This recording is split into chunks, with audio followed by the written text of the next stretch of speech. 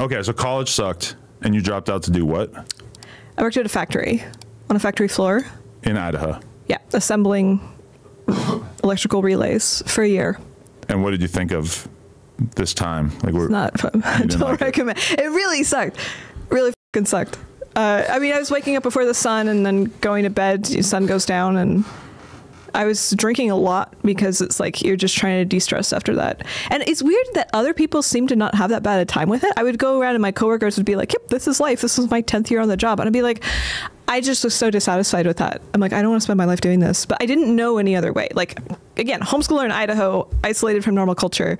Like, I did not have a concept of any way to climb through the world. This was just really alien to me.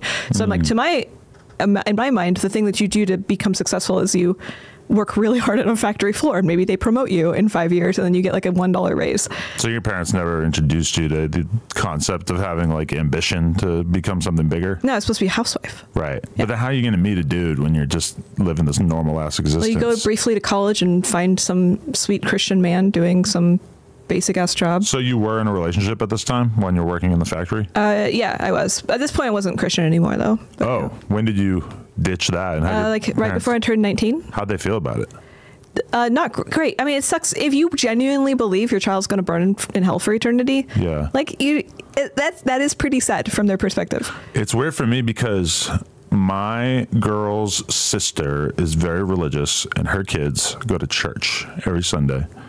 And my kid doesn't even know what church is yet. And at some point, my kid is going to figure out that I think this whole church thing is goofy as f***, and that I think that this whole God thing is a joke. Mm-hmm.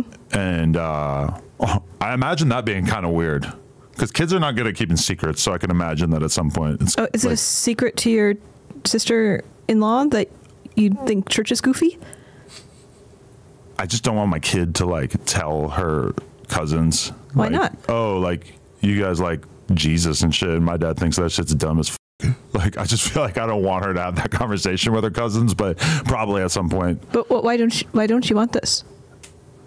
Because she's like 3.5, but like maybe she's like 12. And it'll be like confusing for her at 3. I just don't want her to be like involved or like arguing with her cousins about religion in general. It just feels like at some point it's going to become kind of obvious to her of like, oh, my parents are like 100% not into this thing that's like super important to your cousins. Yeah. And I just imagine that being a little bit of a collision at some point. Yeah, I mean, I think that's what growing up is. It's a series of uncomfortable collisions. And I'm going to have to totally sugarcoat my views on religion to my kid for a substantial amount of time. I'm so negative towards religion that I just don't think it's like, it's too much for a kid to understand. Why is it too much? Well, imagine telling her that like, hey, there's another religion that's even worse than the one that your cousins are. Why not? Because she's too little to understand. Like, I don't want her to like... be confused. Yeah. About what you mean. It's too much. You keep saying too much. I think you got to like stagger what you teach your kid about. Like, you just don't want your kid to be like fully armed with all this information at a young age, right? I mean, you could say something like, well, your dad believes this. You could disagree with me. Yeah, for sure I'm going to say that, but I don't know if I agree with that. Because I think if my kid like is into God, that I'm going to be like, yo, you know you're f***ing up, right? Like, you know that shit's bullshit, right? Like, I'm not going to just let that go. All right, if you genuinely don't want her to believe things that are different from you, then this does sound like it would cause more conflict. Well, I mean, you got to give them like a base to start from, right? I mean, ideally the base should be like curiosity. Like, hey, here are the tools that we use to make sense of the world. And I would like to teach you good tools, and you might use those to arrive at different conclusions. But I just want you to be using the good tools. What if your kid gets into like Holocaust denialism real early? Then you got to coax them out of that foxhole, right? But okay. I know this sounds insane, but like there are reasons people believe insane things, and if you try and just shame the thing out of them, it's not going to like deeply update them. Definitely don't shame. Yeah. Yeah. So it should be like, okay, so why do you believe in Holocaust denial? Let's explore that. In the words of our Lord and Savior Taylor Swift, shame never made anybody less gay. Oh, that's good. Yeah. Which I also disagree with, because I think there's probably a whole shitload of people out there that will behave less gay. Yeah, exactly. Yeah. Yeah, but then what is gay truly? Not really like the best way to accomplish that. Yeah. She is our Lord and Savior. Wait. Okay. What were you saying before I did the weird Taylor Swift segue? I also don't really know much about Taylor Swift. Really? Wow. You're missing out. That's like the tie that binds all white women together right now. Ah, I see. My wife went to Vienna to see the Eras tour because it's not coming back to America.